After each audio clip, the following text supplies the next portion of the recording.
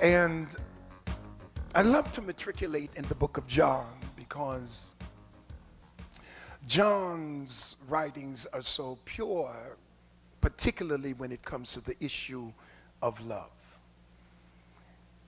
You have to understand that John, in coming into a relationship with Jesus, didn't have any toxins, really. And the reason he had no toxins was he was so young when he came to see Jesus that there wasn't any time intellectually for him to be convoluted with any other concept or thought. He was 16, 17 years old when he came in, and so Jesus was simply his only idol, his only icon. It's important to me because unlike Peter I see in different light, because Peter was braggadocious and he had his own psychological debilitation to overcome when he was dealing with Jesus. And of course, Judas never could get it straight. But John comes with a sort of freshness. If you look at Matthew, Mark, Luke, you will see synoptic gospels, they see in a particular same vein. But when you read John, you will see Aristotelism, you will see syllogistic reasoning, and you will see a purity of presentation that has to just draw you in.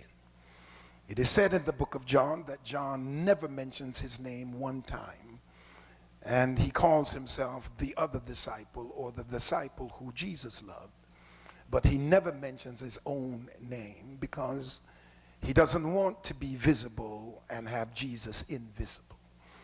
Jesus becomes the center. He opens each one of the chapters and he presents a very particular encounter with Jesus. From opening in chapter 1, the symphony of a great orchestra, yes, indeed, when he says, the Word was with God, the Word was God, the same was in the beginning with God, all of that marvelous. And then he moves from there, and if you go through each one of the chapters, you will find one particular encounter, whether with the man by the pool or the woman with the issue of blood. By the time he gets close to the end, John says, these things are written that you might believe that Jesus is the Christ, and believing you might have life through his name. And then in the next chapter, as he closes, he said, and this and many other things did Jesus, that I'm sure if they were all written, the world could not contain the books. In other words, he's simply saying to us, I've told you some specific things that about Jesus, that if you believe, you can have life through his name. And if I were to preach from that text, it would be, you've already heard enough to save you. In chapter 10, we pick up with another one of those very specialty things that John does with Jesus. And here he makes an analogy, rather, to the shepherd and the sheep. And he makes himself the good shepherd, and he talks about his sheep. By verse 24 really, as he's now getting into the discourse in a very mighty and powerful way. Oh Lord, I could go from 19. It says, there was a division therefore again among the Jews for these sayings, and many of them said, he hath a devil and is mad. Why hear him? Others said, there are not the words of him that hath a devil. Can a devil open the eyes of the blind? And it was at Jerusalem, the feast of dedication, and it was winter. Jesus walked into the temple, Solomon's porch. Then came the Jews round about him and said unto him, how long dost thou make us to doubt? If thou be the Christ, tell us plainly. Jesus answered them, I told you, and you believe not. The works that I do in my Father's name, they bear witness of me, but ye believe not, because ye are not of my sheep. As I said unto you, my sheep hear my voice, and I know them, and they follow me, and I give unto them eternal life, and they shall never perish, neither shall any man pluck them out of my hand. My Father, which gave them me, is greater than all, and no man is able to pluck them out of my Father's hand. I and my Father are one. Then the Jews took up the stones again to stone him. Look at somebody with all the ebullience you can muster and tell them, no man. Look at somebody else and say, I've been through enough. And I found out no man can pluck me out of his hand.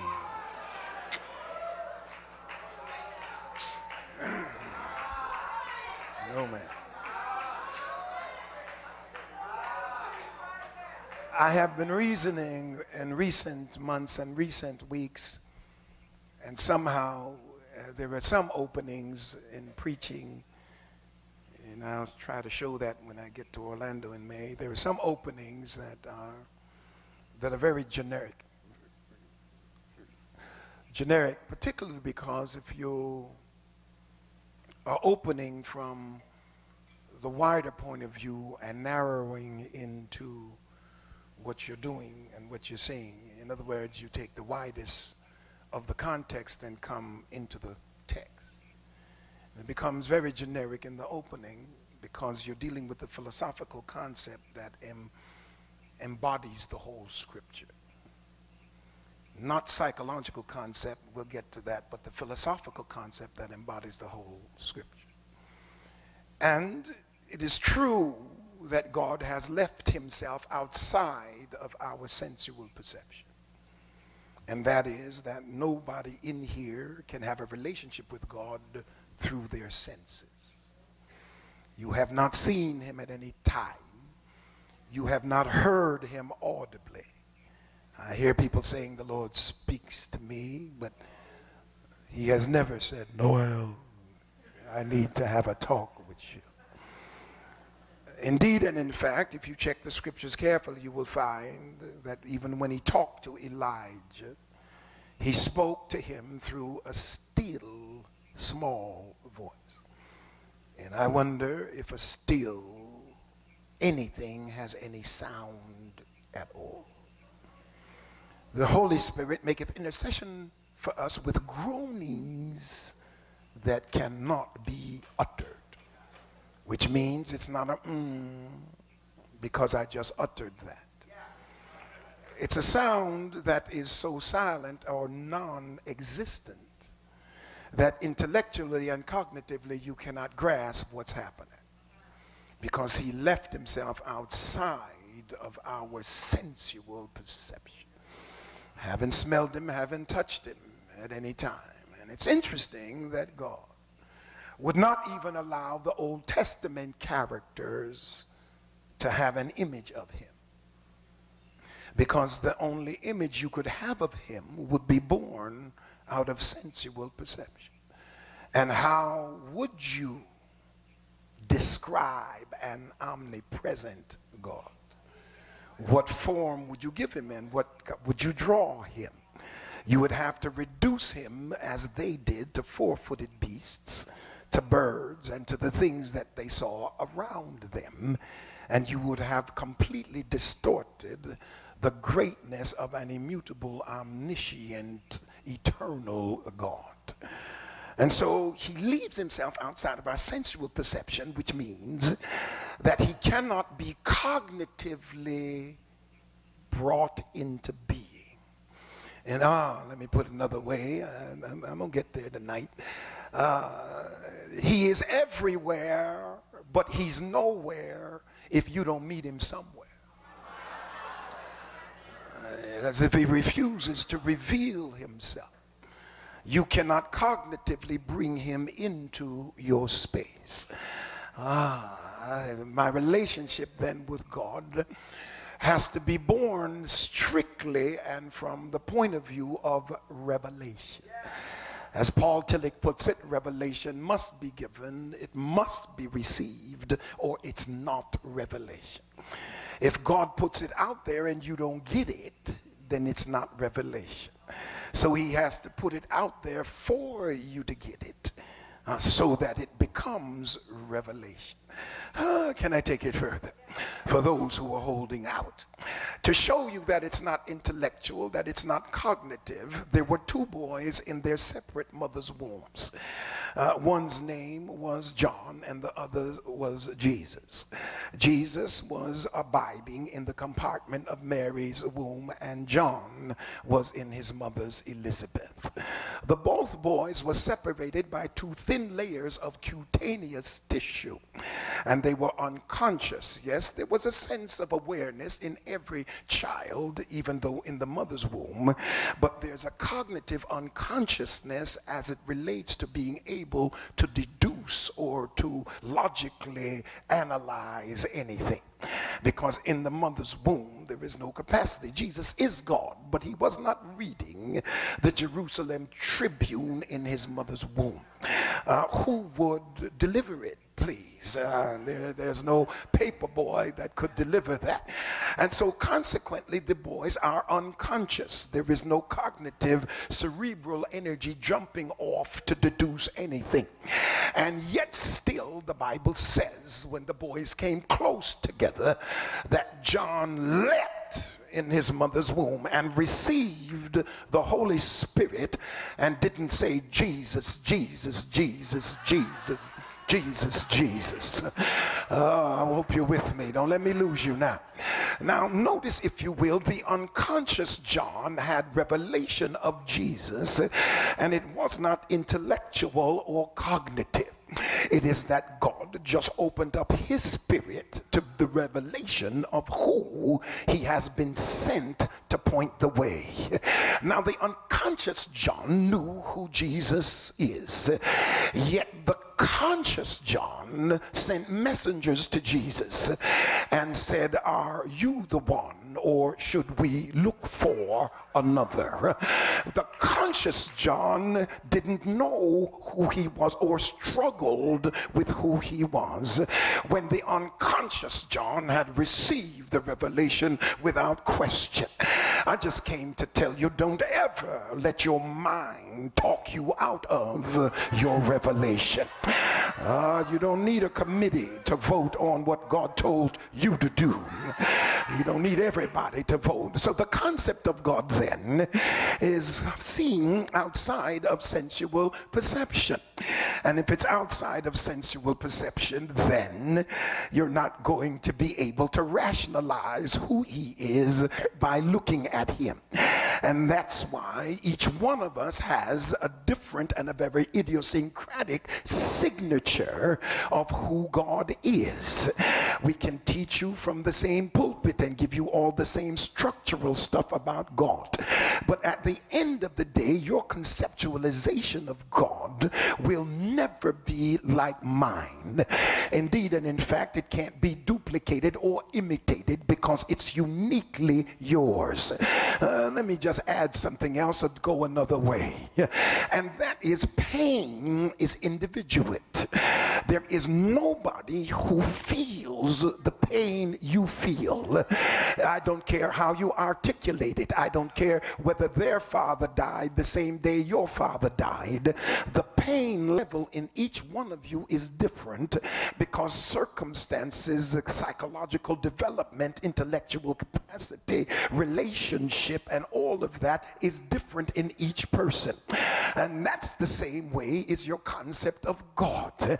And what he allows is the freedom to think of him any way you choose, because he does not want you to be restricted by somebody else's declaration of who he is. You cannot have a personal relationship with a second-hand God. You can only have a personal relationship when you know him within the context of who you are.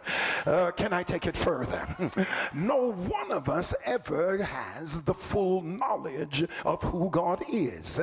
That's why we fellowship, because I need to know the idiosyncratic concept that you have in order to put pieces together about God that I will never have in my own experience. Oh God, and I can't be so locked into who I think I am that when fresh revelation comes, I refuse to receive it because it doesn't fit the tradition and it doesn't fit my identity. Oh, I feel the Spirit of God. Enter now those who are seeking to decide who Jesus is without revelation. You can't know who he is if you don't have it revealed, because he could do all the mighty works right in front of your eyes and you never ever receive him for who he is, because you're already fixed in your own idiosyncratic traditional sense. Oh, you got to let go who you think you are in order to know who he is and enter the haters. I feel like preaching now. Can I back up a little bit? I'll tell you when I'm there. You see, we have to understand then the divine revelation and the knowledge of God, and we have to understand it in the horizon of promise. You see, this is where they missed it in the Old Testament, the Jews, because they didn't understand that the book they were reading was not a book designed to stand on its own. It was rather just a typology to point to the most significant creature who would ever walk the face of the earth. But they got caught up in who they thought they were, and they became the center of their religious experience. And so now they begin to control, you see, and become very religious. And let me put this another way. I'm again epiphany. You see, you can be very religious and not be spiritual. And you can follow the ritual, the ceremony, the symbol, and never be spiritual, because spirituality carries with it a flexibility that is not locked into tradition, but is always looking for fresh and new revelation. And so to understand God, because again now you don't see God, and no man sees God, so he doesn't come to us in our sensual perception, but he makes us promises. And what God does is he makes us promises, and then he fulfills the promise he makes, because he made us a promise and put the promise in our spirit, and then he fulfilled the promise that he put in our spirit. Then we know it was God. He brings into material something that you believed in your heart, but he did not show up to show you what he was going to do. He just put it in your spirit. Let me put it another way. Your faith has to believe what God has put in your spirit. And what Satan does when something's placed in your spirit is he makes the circumstance as contradictory and as antithetical to the promise that God put in your spirit, so that he can get you to abort the promise by not believing that God spoke to you. I wish somebody'd help me here. See, God's got to speak to you, but you don't see him. You only hear him, because faith cometh by hearing, and hearing by the word of God. Then his spirit speaks to your spirit over a bridge of faith, and then lets your spirit speak to your mind. If that were not so, you could never have peace which passeth all understanding, because it's not a peace that's coming to your mind, it's a peace that's coming to your spirit. It's by faith that it links your spirit, and your spirit can hold on to stuff that your mind can't comprehend. How can you believe such a thing? And that's how God reveals himself as God, and that is he brings it through a promise. Can I take that a little further? This becomes critical now, because he has to be faithful to his word, and if he's not faithful to his word, I can't be faithful to him, because if he's going to vacillate and take me through through certain psychological vicissitudinous changes, then I'm going to have problems believing him. You have to establish a consistency in keeping your word in order for me to trust you the next time. How many times have you become so controlling because you can't trust? I don't want to mess with that. But many people who can't trust are people who control. Well, it's 15 minutes to the store. It's 5 minutes to pick up the article, and they should be back here in 40 minutes flat. Now, I'll give them 2 minutes, but 42, I want to know where you are. Now, I'm not going to mess with that too much. That's why you got to have passwords and passcodes and checking phone bills when they come in the mail and going through and I don't know this number, and now you're calling numbers you don't know, and who is this on the other side of this number? You're doing all of that because you can't trust, and the reason you don't trust is you've been hurt, and you got to learn how to heal so you can trust again. I feel something helping me here. It's a critical piece here because Jesus Christ, the same yesterday, he's today and forever. But here is what we says, and we points out, and I quote, he says the historical background of this book indicates the unchangeableness of Jesus Christ cannot be the subject of faith of its recipients. Unchangeable alone is not enough to generate faith, unquote. But here's what it is. It is significant in establishing the consistency of the attributes that establish faith. Because you've been consistent, it helps me to contribute rather to the stand of my faith, because I can depend on you. I can depend on your word. Now you can depend on me to believe you. I feel it here. You've got to do that to help me through it, because the presupposition for the knowledge of God is God revealing himself.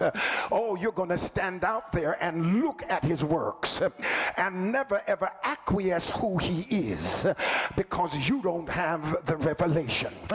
The minute you get the revelation, now you become one of his. And if you can't get a revelation, you don't belong to the group, because the only way to belong to the group is to get a revelation of who he is. And if you have no revelation, you have no relationship. Oh, I'm here to tell you now, preacher can't give you this. The deacons can't give you this. You got to get this for yourself. I feel something pushing me here. I'm trying to behave. It's critical and very important because it sets you in this place where you don't need a clique, or you don't need a committee.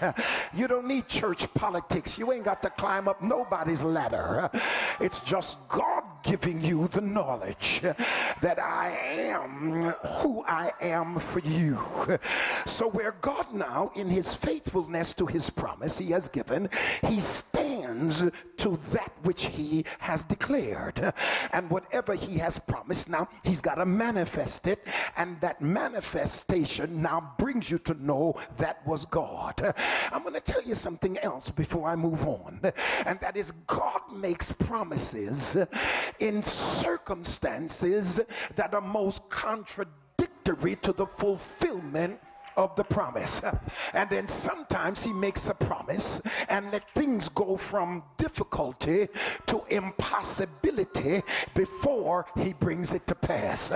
Oh God, while you're sitting there, and the last thing you ever want to ask God is how. I don't know if you're with me.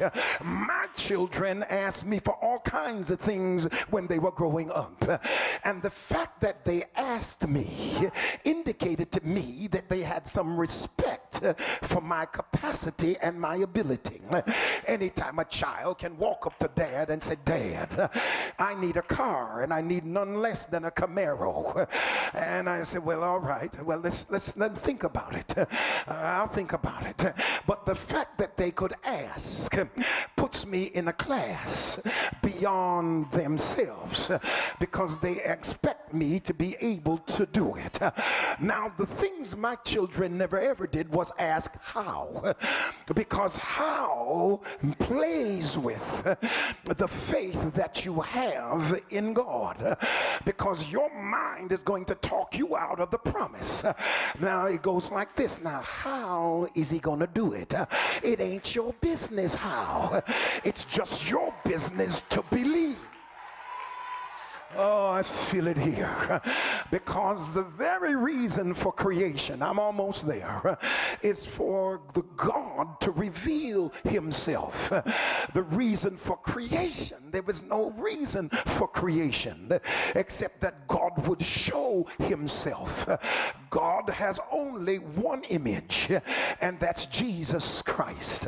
And for 3 years, mankind, through recorded history, has had God with them. You and I weren't there, so we have to take the words of the apostles.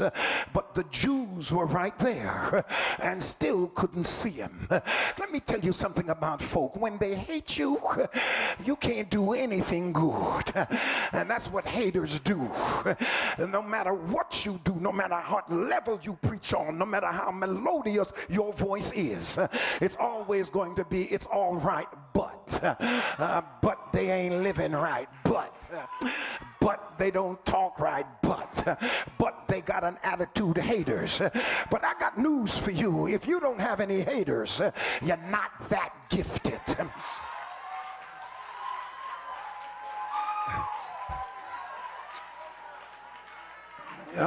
Give somebody a high five for the first time and say, thank God for your haters.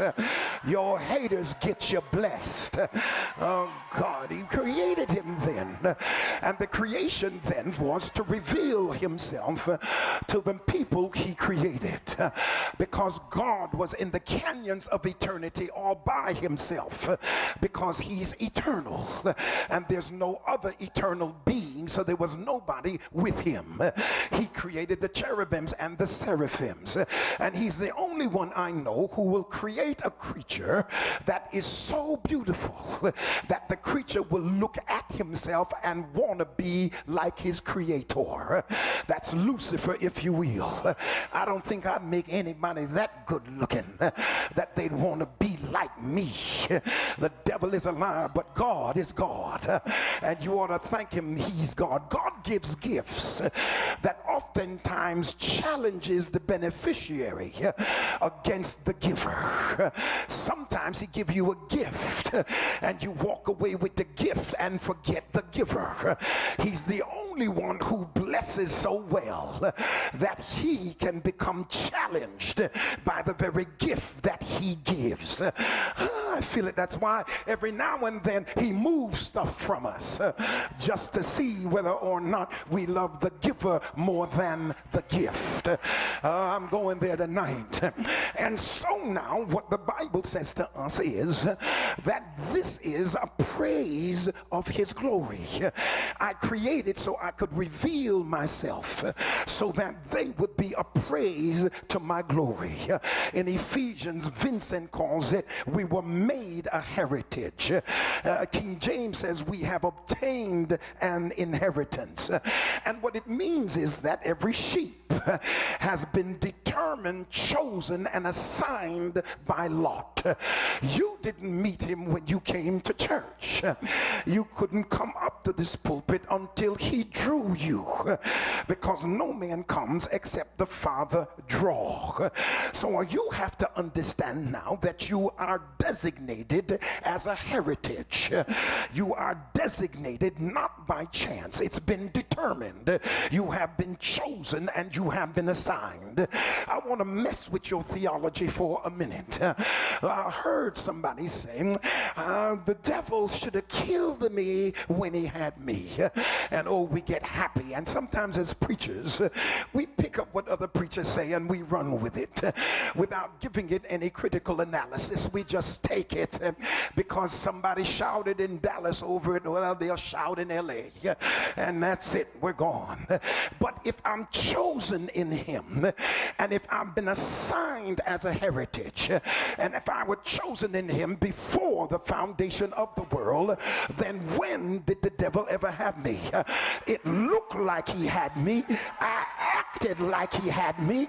We lived like he had me. But I always belonged to God. Oh, I feel something happening now. Where that key? Find me somewhere. I'll let you know. Y'all rest a little bit. I got to work. It is not chance. It is there is a purpose. You're not here by chance. You got to get this chip out of your mind and understand who you are. You have allowed too many people to raise you with psychological debilitative vocabularies. Call you stupid and silly and ignorant. God made a creature that had the capacity for revelation of who he is, which means he respects what he has created. And when he came in the cool of the evening, he came to reveal himself to the creature that he blew into his body the breath of life. And yet still you were living beneath your privilege, and you were living under your purpose, because your handlers on the human side have given you the disposition that you can't be much of anything. Oh God, I feel it. And that's why it's taken us so long to get to where we needed to go, because some of us spend the second half of our lives trying to get over the first half. But Jesus says, when you meet me and I give you a revelation of who I am, it ought to change everything about your attitude. Oh, I just had an attitude lift. I just had an attitude change. And if you think you can hold me like I'm a nobody, the devil is a liar.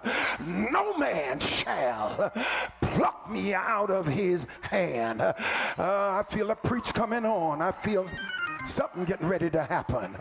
The Bible says, expositors, not only was it the purpose of God to make known the secret of his grace to us, but this purpose was also fulfilled in us, in the point of fact, and we were made his own. Not only chosen for his portion, but we were made it.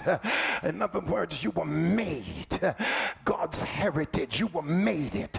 When he formed you, he formed you for that purpose. The purpose is not for our own privilege. That's the Jews thought that with their limited exclusive view, but for his glory. That's why I'm here. That's why you exist, for his glory. That's why he formed you, for his glory.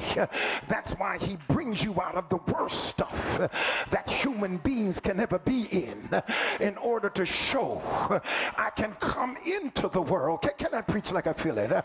You see, what you do is, if you're in relationship with somebody, you better choose somebody who's close to you. You better choose somebody you can live with, because you can't live with everybody. I don't care how sanctified you are, and in case you holding out on me, as fine as you are and as good looking as you are, somebody left you.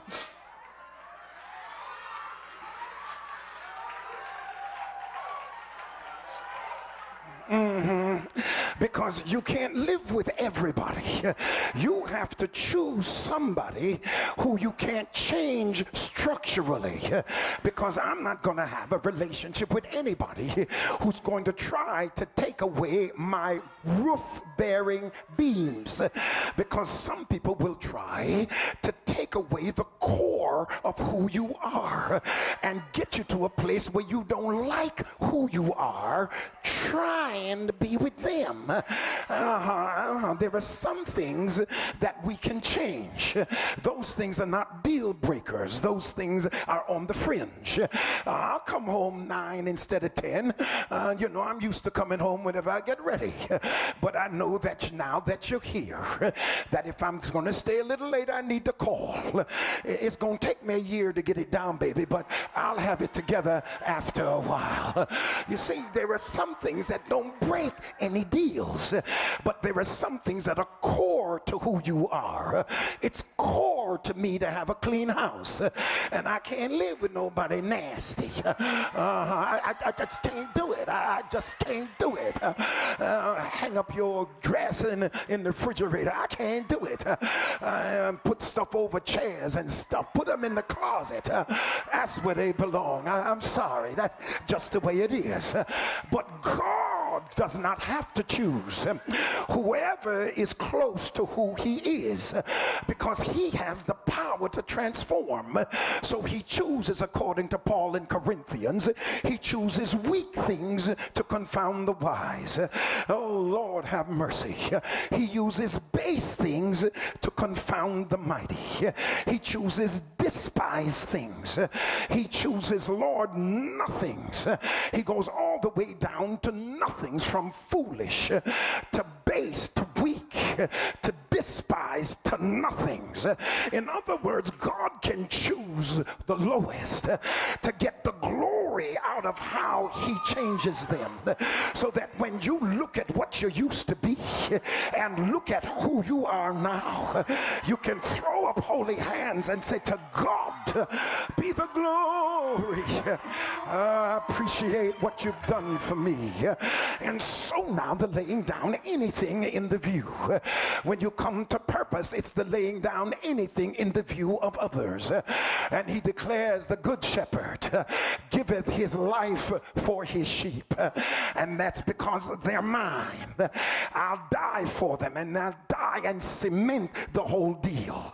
You see, his purpose has always been to guide you to the place he wants you to be.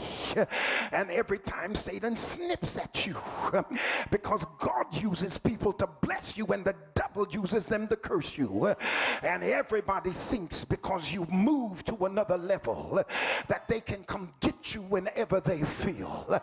Have you ever been with a man, baby, that long after it's over he still believes, since he's been there before, he can get there again?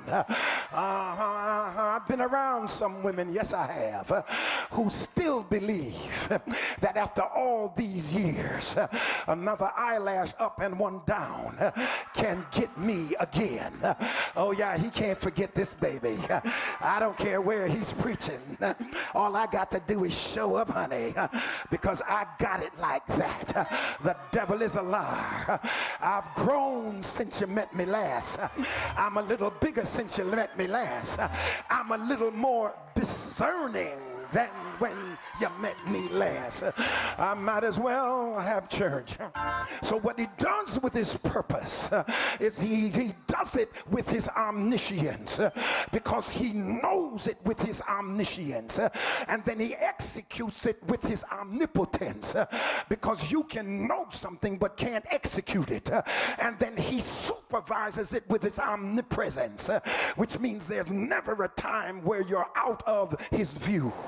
And then he cannot change it because of his immutability, which means he promised me the gift, said he'd never let me out of his hand, and yet still when I walk away I think like I've lost my blessing. The devil is a liar, because he can't change it in his mutability. So what he does is he spanks me back in line with his purpose. Give somebody a high five and say, neighbor, what you're going through is God spanking you back.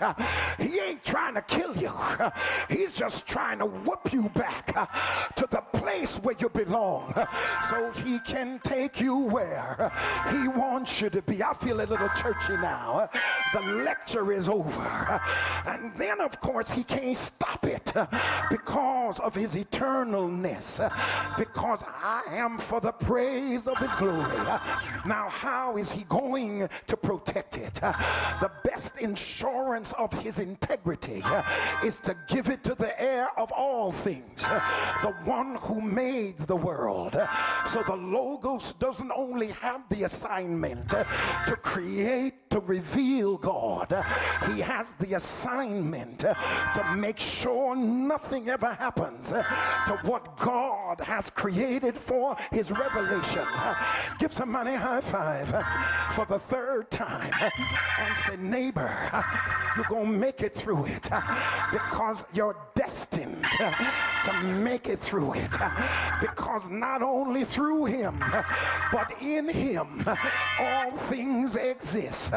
Any challenge against God is a challenge against me, and any challenge against me is a challenge against God. And he's already searched out every one of your enemies, and he's come back with the declaration that no man shall pluck them out of my hand. No man can stop you from being everything that God has called you to be. I'm getting ready to close, but I feel something pushing me. I feel something lifting me. What God sent me here to tell you is you got to have a new attitude, a new psychology towards the stuff you go through, and don't back up and act like folk can control your destiny, because when they nailed him on the cross, they nailed him between the radius and the carpal bone, and it cut the median nerve. And when the median nerve got cut, his hands went into a claw. But I'm so glad that my hand was in his hand when it became a claw. So he's holding me in a death grip, in a death grip. Do you know how many times Satan tried to open God's hand to get to me, but he couldn't move it? That's why the Lord told me, no weapon formed against you shall prosper. It ain't gonna work. Get somebody a high five. Say it ain't gonna work. It ain't gonna work. I got too much favor. I got too much favor. No man can take my joy. No man can take my anointing. No man can take my vision. No man can take my destiny. No man can take my blessing. No man can take my anointing. Get somebody a high five. Said I looked everywhere, but I ain't found nobody.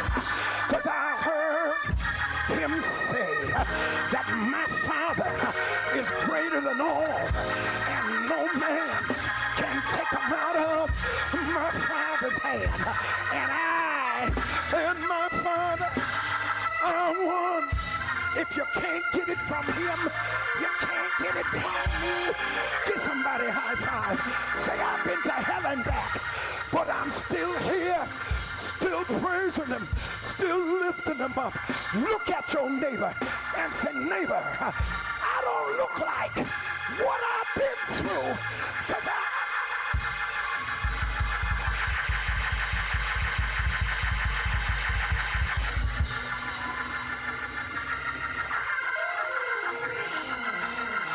no man. I feel like preaching in here.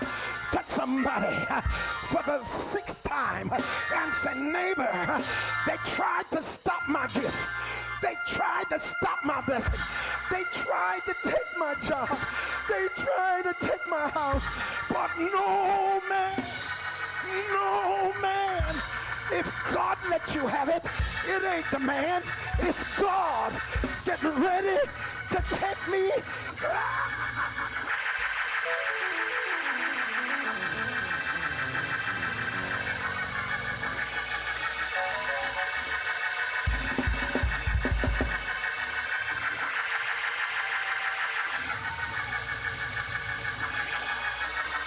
This is your season.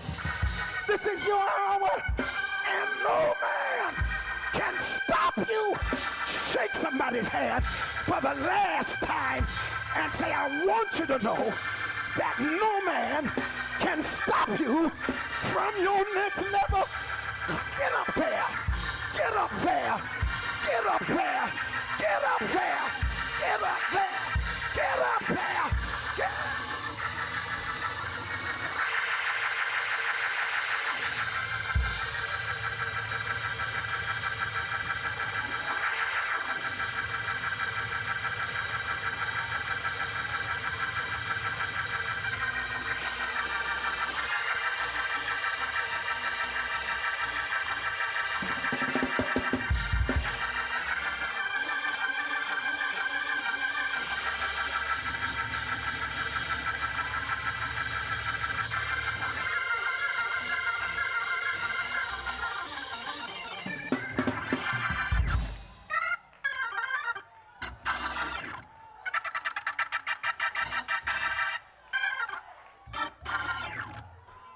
We are always taught.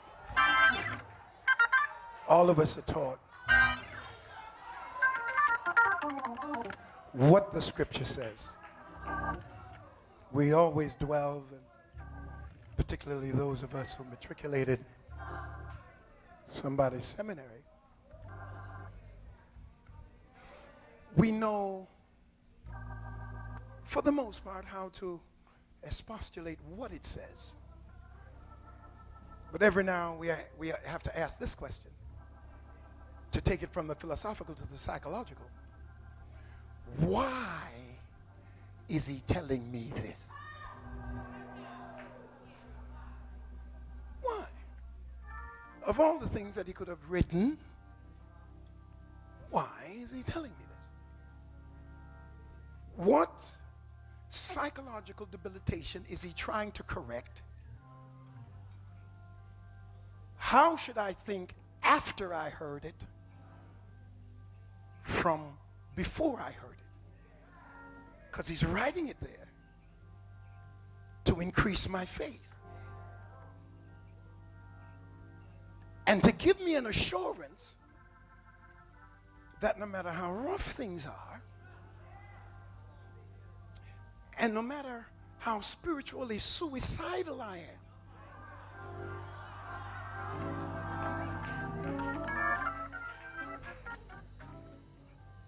the hope of the glory, and I'm closing.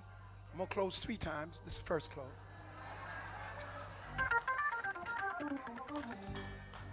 When I deal with the hope of his glory,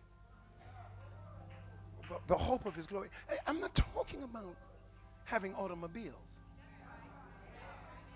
I already have some of the best in the world. I'm not talking about cars. And if you take all of them away from me, fine. The thing that wearies me the most is me. The thing that I pray about the most is being a better person and not making young men mistakes as an old man.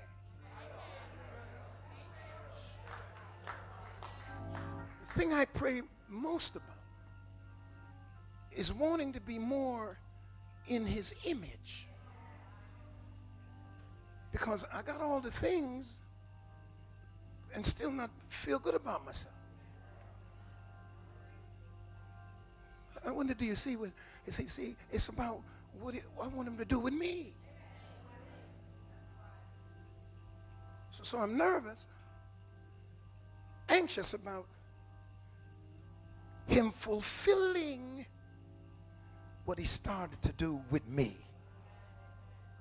And sometimes that might mean taking my car, taking my house. It might mean a whole lot of stuff. And for you capitalistic folk who want to run up here real fast and tell me Job got double for his trouble,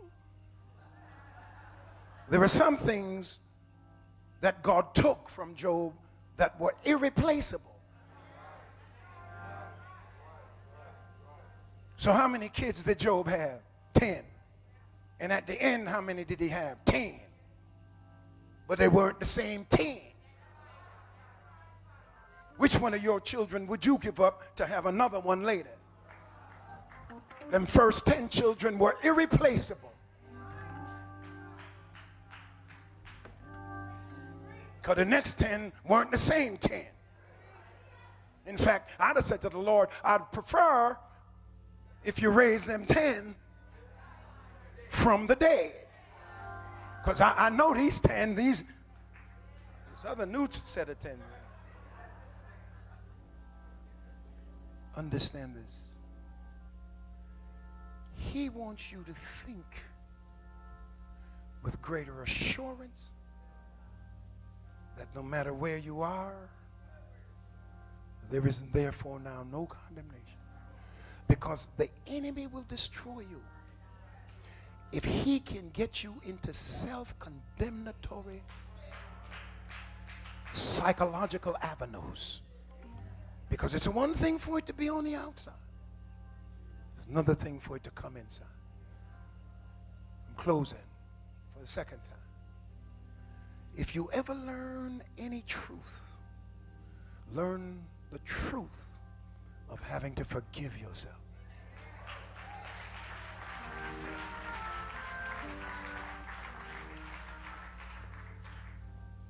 And the easiest way to be able to forgive others is to take responsibility for your own life. It goes like this. If you did it to me, I allowed it. I ain't 5 years old now. Amen. If you did it to me, I allowed it. Only two things can go on. Is either I allow it or I'm the perpetrator. So I've learned now, it's on me. It's on me. So I forgive myself for what I allowed. And I sure enough forgive myself for what I did. Because you cannot say that God forgave you if you can't process it into self-forgiveness. Here's what I want you to do. To the preacher that's in here who messed up, cut up, and did something awful that everybody talk about. When God gave you the gift before the foundation of the world, he knew what you were going to do when he gave it to you. And he gave it to you anyway. Because the gifts and callings of God are without repentance. He don't have to repent. Why should he change his mind when he had all the information up front? So now you get up. Get up. You have something to offer the world. Don't allow what God already knew you were going to do. So what the Lord is saying to you, like he's saying to Peter, when thou art converted, strengthen the brethren. We need you back in this race. I'm closing for the third time. Somebody looked at the clock and said, third time. Take somebody's hand. Take one person by both hands. You are somebody. You are somebody. God made you somebody. His heritage. Good God Almighty. Dear Father, we come in the name of Jesus. And we thank you because you've given us a wonderful privilege when you told us whatsoever things we bind on earth are bound in heaven. Thank you for the privilege. Thank you for the authority. And as I squeeze one hand, I bind depression. I bind low self-esteem. I bind every spirit that says I deserve this. I bind that spirit right now. You did not create me to be abused. You created me for the praise of your glory. So I bind every spirit that feels like it's got to take mediocrity and live with all kinds of debilitative actions and behavior. I come against that spirit right now. That's not agape. That's foolishness. And I bind it now. I bind whispering. I bind that mindset that accepts the negative over the positive. I bind that mindset that deals with negative criticism and will not accept praise. Oh God, I come now against every suicidal spirit, whether it be physical or spiritual. I come against it now. I bind it in the name of Jesus. Now I thank you, Lord, for the privilege of loosing things. You said whatever we loose on earth is loose in heaven. Somebody squeeze the other hand. I loose your joy. I loose your finance. I loose your vision. I loose your revelation. I loose your energy right now. Step up to the next level. Step up to where God would have you. And I claim it in the name of Jesus. Go there. Go there. Go there. Somebody holler, I'm going there. Loose those hands and put your praise on it.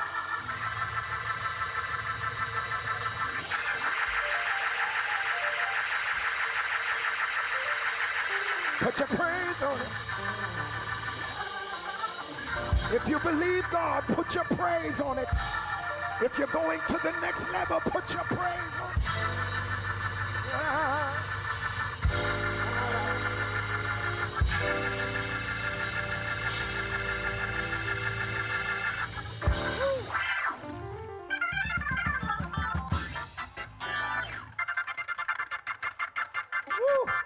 Oh, it's all right to praise him.